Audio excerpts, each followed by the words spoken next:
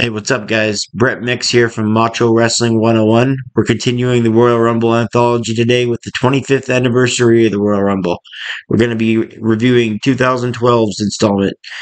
So sit tight. I just want to say before we get going, if you like my videos or if you like anything else I do, I don't have please subscribe. It'll help my channel get off the ground. I don't have the fancy equipment right now, but I got knowledge from 3 decades following the business, and I think it's going to come out in the videos that you'll see I know what I'm talking about. And yeah, but I want to have an audience. So if you could help me out with that in any way, I'd greatly appreciate it.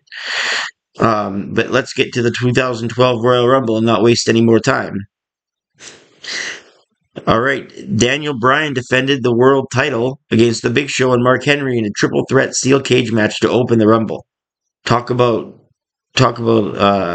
starting the Rumble with big matches. Last year, the year before I just reviewed this, Edge and Dolph Ziggler were in a world title match to open the pay-per-view. Now we got a triple threat cage match for the world title. They kept this one relatively short in the end. It was Daniel Bryan who escaped the cage and retained the title. It was to the point. It was pretty much like a standard cage match. I'm just reading my notes because I have my notes written down on a different website that I reviewed before, and I watched the Rumble, and then I meet in between from my latest review and my written review. I meet somewhere in between to grade the matches. I gave this opener 2 stars. They did what they could, but it was too short to get anything really going. Up next, Alicia Fox, Kelly, Tamina, and Eve took on Beth Phoenix, the Bella Twins, and Natalya. This one was just thrown together. Kelly was booed by the male audience when she got in the ring, and they were trying to push her. It just didn't work very good. This is a time when Eve and Kelly would get no reaction from the crowd. At least they kept this short. I gave it a star for effort. John Cena took on Kane next. Kane and Cena went at it, and every time these two go at it, it seems like they can deliver something because Cena and Kane are 2 ring veterans. They know how to work a WWE style match. In the end, they had a double count out at the 15-minute mark. They kept them both looking strong, and the action wasn't too bad throughout. So I rated this one 2 stars 3/4. Next, we had a dud: Brodus Clay versus Drew McIntyre. I'm not going to get into that since it mattered. CM Punk took on Dolph Ziggler for the WWE title. This is the 2nd straight year Ziggler would wrestle for the world title, lose, and then appear in the Rumble match. And only the 3rd time that's happened in history, as Kurt Angle in 05 was the other time, when he lost a triple threat to JBL and the Big Show back at the 05 Rumble.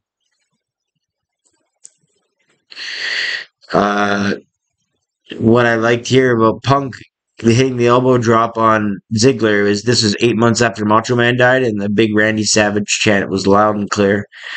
Punk retained in the end, but I give this match 3 stars. It was still the best match of the night so far, but they could have done better.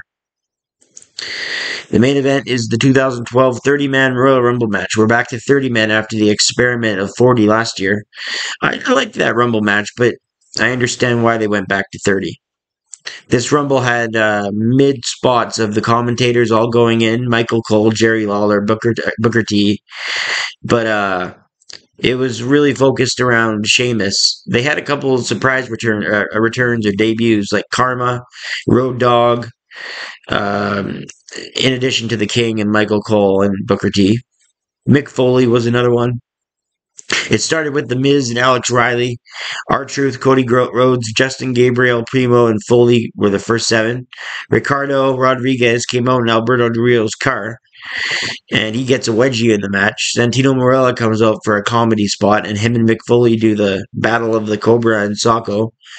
Kofi Kingston is out next, and he had a great walking on his hands, standing tall, doing handstand from one staircase to the next. Stayed in the Rumble match. I think the King on commentary said it's the greatest thing he's ever seen. Um, the King would know about these Rumble antics, hiding under the ring one year in '96. Um, Ezekiel Jackson, Jinder Mahal, the Great Khali were the next entrants.